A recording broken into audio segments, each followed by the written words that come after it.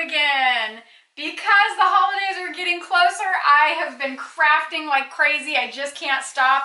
This time of year, I just love making things for other people, which is what I've been doing lately. So I'd like to show you how to make, this is a Christmas version of the wreath, and it's super awesome, but I'm in the process right now of making a little bit larger Thanksgiving version of the wreath, and I'm going to use this really cute little owl in it.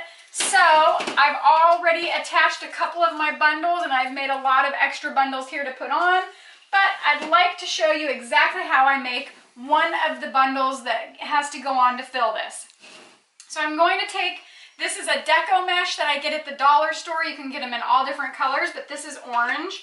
And I'm just going to do approximately 4 inches. It doesn't have to be an exact amount. It just has to be enough so that when you roll it, all the sides meet.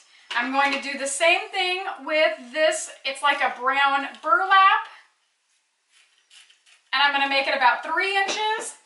And I'm going to do an orange burlap and make it about 3 inches.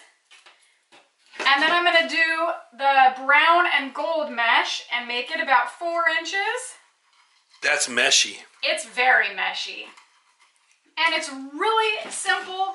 All you have to do to put them together is roll them up, but the last step you need is a piece of ribbon cut about 4 inches. So I'm going to take my orange mesh and roll it up, my brown mesh and roll it up and crisscross it.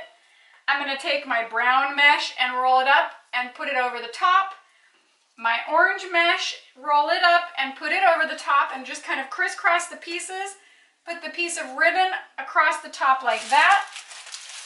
Take an orange pipe cleaner, pull it to the back, and you want to pull it nice and tight.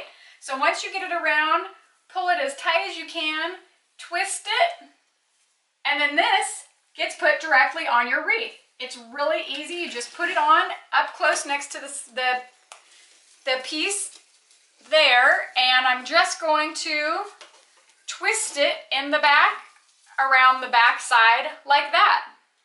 I'm just going to continue with this all the way around, and it will end up making a wreath that looks just like this. This one's a little bit smaller, so when this one's finished, it'll be a little bit bigger.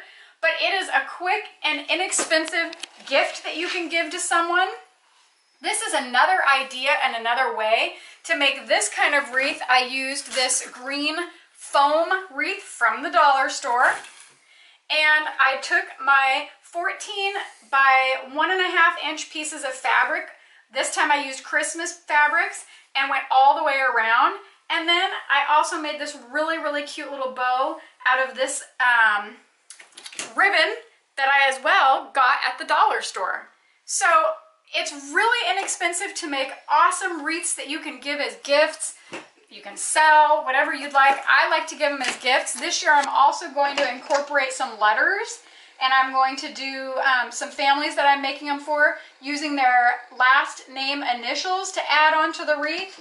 I think that's something that will be really, really pretty as well. I'm going to paint the letters, and I think it's going to turn out awesome.